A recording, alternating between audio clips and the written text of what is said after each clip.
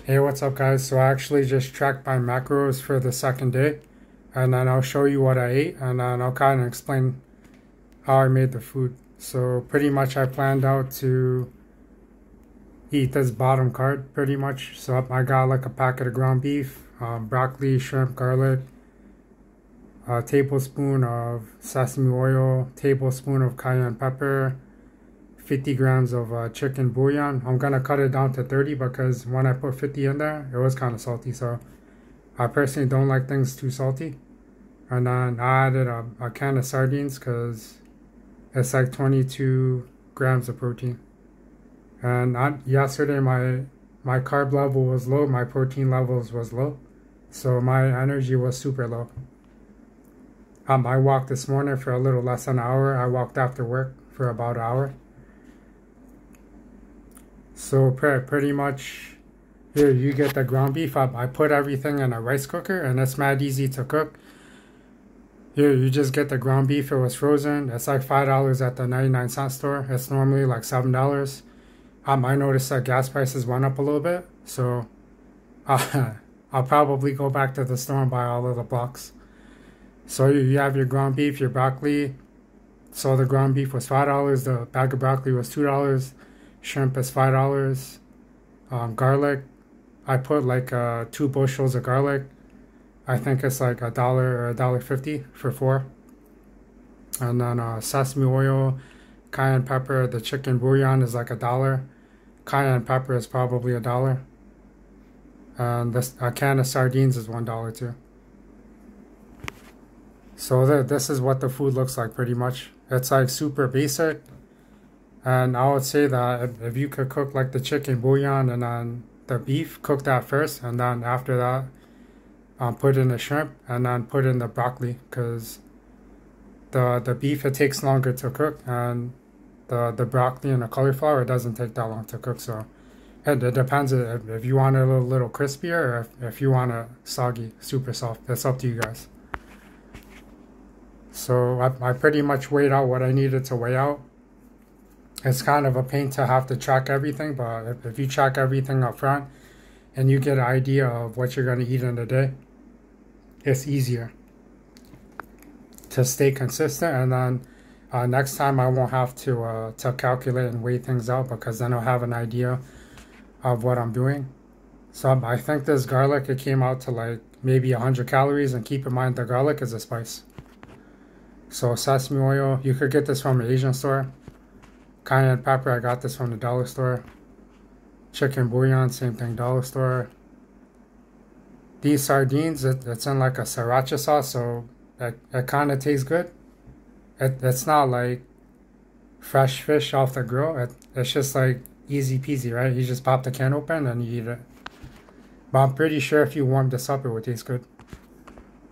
So I had a couple pickles, or 1 pickle. It doesn't taste good, but it doesn't have calories in it really. It's just a filler. And then these olives, I didn't eat these today. Garlic, the beef. So it's 80% lean, 20% fat. That's probably why it's cheap, because it doesn't have as much fat in it. So that means it's not gonna taste as good, but it is what it is. You just get whatever's in your budget, whatever's the cheapest, gonna give you the best bang for your buck. And then vegetables, you could either buy like fresh vegetables, or you could buy them bagged, pre-cut, or you could buy frozen. It's up to you. Frozen fruit or fresh fruit. Normally the frozen stuff is more expensive, by the way, but if you buy fresh stuff from the 99-cent store, you have to check to make sure it's not molding up, it's not bad. So it's up to you. It's whatever is more convenient to do for you. And I would say that probably took me like 15-20 minutes to put it into the rice cooker and get it cooking. The garlic and the shrimp took the longest to prep, and maybe you could get shrimp without skin on it. Maybe you could get garlic that's already peeled. It's up to you. It's more money if you get it like that, but it's convenient though. But it is kind of annoying to cook, because then you have to go get the food, you have to cook it, prep it, you have to clean. It's kind of a hassle versus if you just go out to Chipotle. So I actually only ate half of this stuff. I was supposed to eat all of it, and that's it. But then I was just like, I just wanted Chipotle, and then I got 2 bowls. So I ate around almost like 3,000 calories. So that means that I have to work out for like the next hour to try and burn like some of it off. So another thing that I was thinking was these tortillas, they're mad big, by the way. And normally when you get a super burrito, they give you these big tortillas, and it's like 210 calories just for one tortilla. So I would have to cut these in half, or only eat like once a day for these. And then one avocado is like 240, so it would be like 450 if I had an avocado with a tortilla. So no, normally I would think that that's not a lot of calories, but it is when you calculate it up. So keep track of what you're eating so that you can hit your goals. Alright, let me know if you guys have any questions. Please like, share, and subscribe. Also, I just wrote down, I download that My Plate application for Android. I'm pretty sure they have it for iOS too, because MyFitnessPal, they charge you now. They charge you money to use their product. So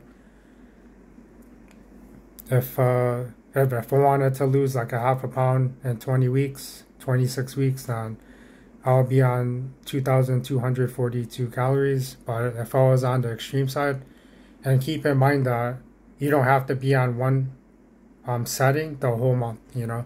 You could play around with it and shuffle it up. So just say, for example, if I ate around 300 calories or 3,000 calories, that I could just go lower tomorrow, because then my glycogen stores should be refilled. Versus this morning, I was just like super tired, and I was out of it. Even like last night, I just ate once last night, so I actually ate breakfast, and that's it. I didn't eat after that, so that's probably why I was super weak.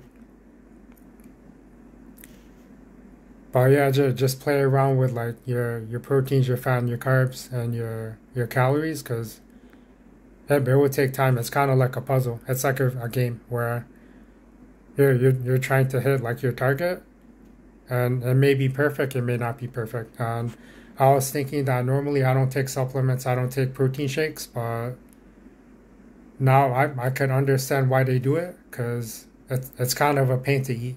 In all honesty, the eating, it's not enjoyable anymore, like while I'm doing this stuff. So, we'll see.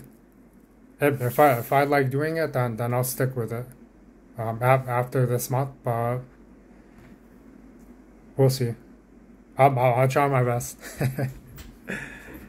Because I actually weighed myself this morning, and I was looking pretty good. So it's like, dude, do you want to eat a lot and then look like trash, or do you want to not eat a lot and then look good, but then maybe you might not feel as good either? It's a balancing act. Alright, I'll check you guys later. Have a good night.